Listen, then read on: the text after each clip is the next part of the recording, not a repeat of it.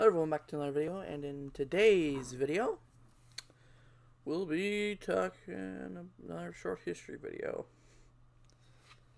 And as I said, if you want to know why I was gone for long, watch the video before this on Posterdam.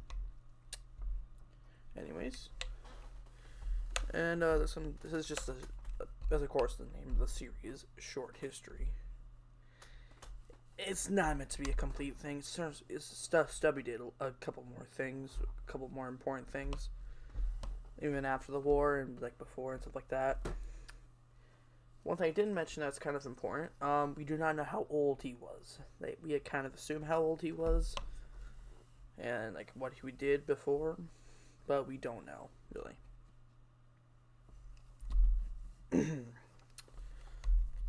Sergeant Stubby was a dog during World War I. He was a straying in Connecticut estate, and was found in 1917.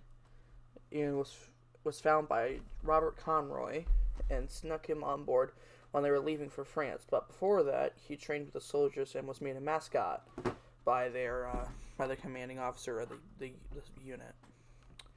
I think you can, if you want even more summed up, just be a lot longer, a lot more cool. I recommend watching the movie, just saying. But before that, he trained with the soldiers. When they got to Europe, he would fight in 17 battles and save soldiers from a gas attack, and capture a German spy. And when the war ended in 1918, November 11th, if I'm correct, he went home with Robert Conroy, and by the end of the war, he outranked his owner and helped the Red Cross.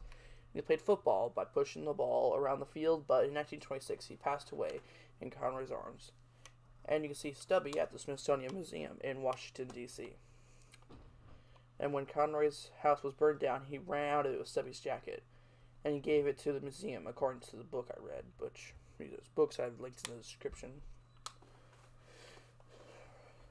And gave it to the museum according to the book I read, but I don't know if it was true. Maybe it was, maybe it is, but Sergeant Stubby helped change the war for the better, basically.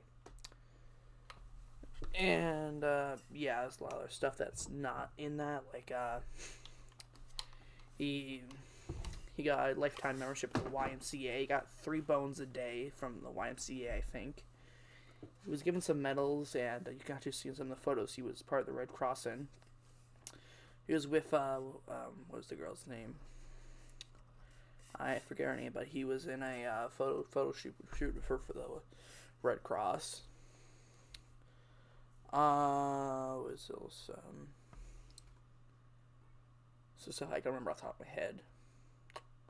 Also, he got his name because of his short tail. He was a British American Bull Terrier, I think. It was like a pit bull, but kind of, in my opinion, cuter. It was because of his little tail. And by the time the war started, he was a puppy. And when he joined the war. And yeah,